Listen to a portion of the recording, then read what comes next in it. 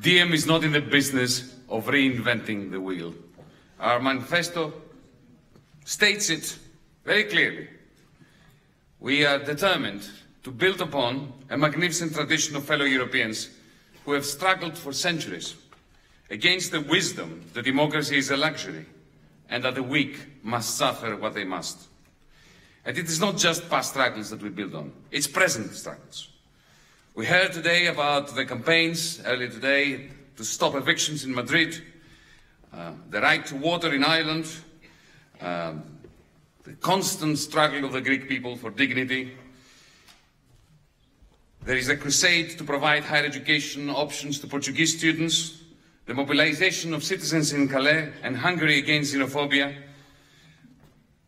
the movements here in Berlin, in Frankfurt, throughout Germany, to protect those that the establishment considers fodder. Our next speaker comes from the very fibre of these movements. Anna Stide is a Blockupy activist who researches the interrelations of gender, commodification and capital accumulation. Anna, please come to the podium.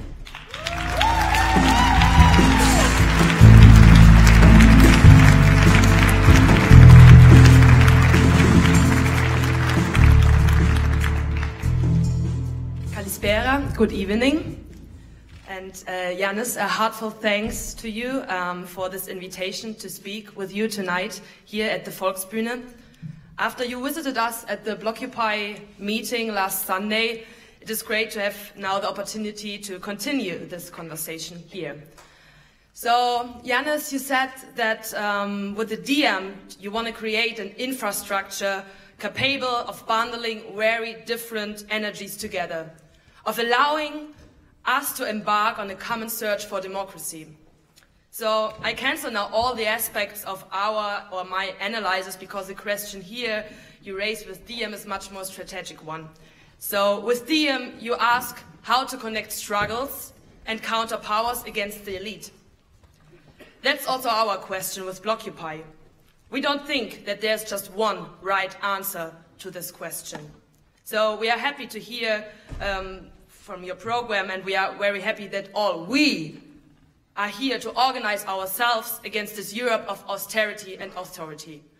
We really need actors, and not just one, who are able to rebel this European Union institutions, which continue to attack our lives by fear with precarization, austerity, and the border regimes that keep us apart from, and in the worst case, against one another.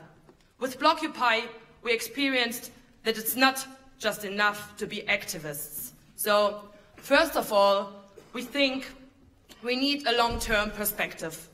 So your thing with 2025 is a good one. Therein we can and will play different roles and address and activate very, very different parts of civil society. But we also will need common points of culmination.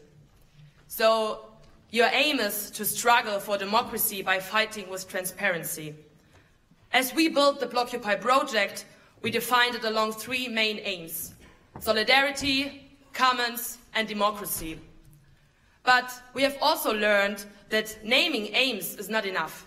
Solidarity, commons, and democracy need to be practiced, need to be learned and developed together as ways of social and political life.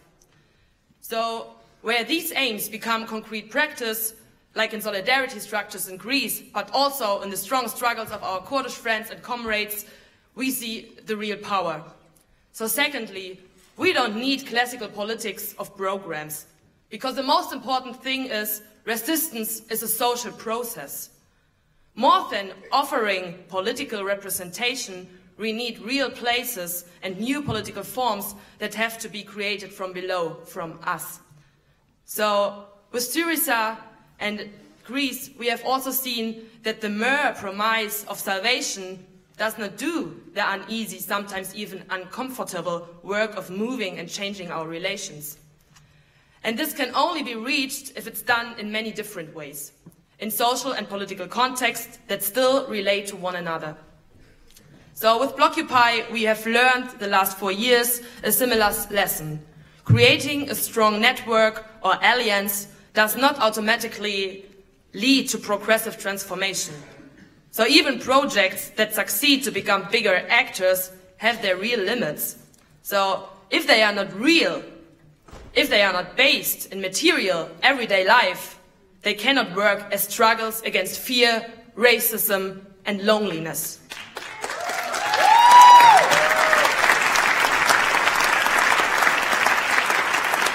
So, also for us remains the question, how can we create an organic connection of the concrete daily struggles with a more abstract scale of European politics? And for that, we have to accept the very different logics of struggles. Therein, it is a more open question of how we can not only address the invisibles and excluded, but formulate also a real proposal to the many to get active. So thirdly, we have to shake our habits. We need a heterogeneous left.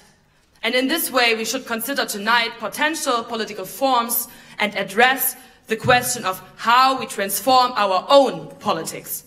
How can we be heterogeneous but not fragmented? How can we relate to each other and hopefully to many, many more? So fourthly, we really have to be disobedient. Blockupy is a pan-European answer on the streets against austerity and authority. Perhaps it's time to get forward and beyond the question of a plan A, B or C, but creating a new internationalism, where we mark our contradiction on the streets and squares and develop our progressive visions there. This also means that we must first develop a better understanding of our own embedded being in the local, here, right now.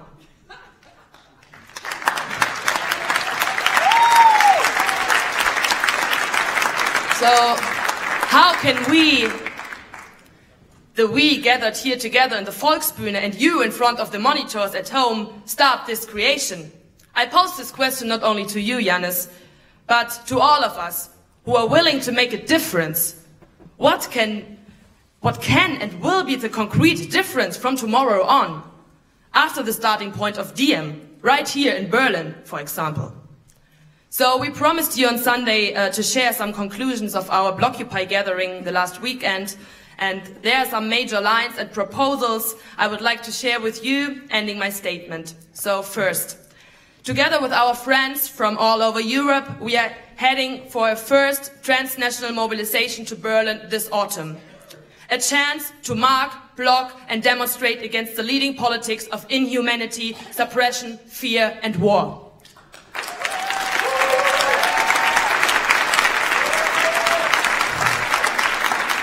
Second, we express our will to create a disobedient and European mobilization against the German Europe in spring 2017, before the German national elections.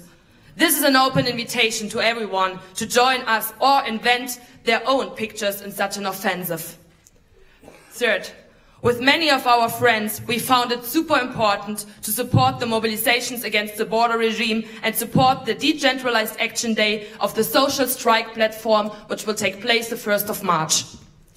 And finally, fourth, some of us are now focusing on the urban space, creating structures for solidarity for all. We learned from the Welcome initiatives that it's time to struggle in solidarity for a better life, for struggling against generalized and normalized precarity and finding supportive and rebellious ways of living together. In Berlin, this is starting in the open initiative Berlin für alle, Berlin for all, an initiative which also started in other cities right now. Everyone is welcome to join us in the initial gathering of that initiative on February the 14th here in Berlin. In this sense, we like to look forward together for the spring that will come. But don't worry, nobody is forced to join Blockupy. But let's act together as movements do, and let's act together in the squares of Berlin and all over Europe and also beyond. So really, let us be fearless. Let us interrupt this regime of suppression after the suffered setback of the Greek uprising, which was also suffering our common weakness, and it's up to all of us now. Let us be an occasion. Let us build something new, so that the other Europe, the democratic, the equal, the boundless, happy one, is more than just a slogan. Let us fight for an end of the sadness. And yeah, for this, we also bring something. We brought something with us for you, Yanis. Also, if I'm sure that you still have a gas mask from Syntagma Square at home, I present you something like an action kit with love from us, and hope to see you in the square with us.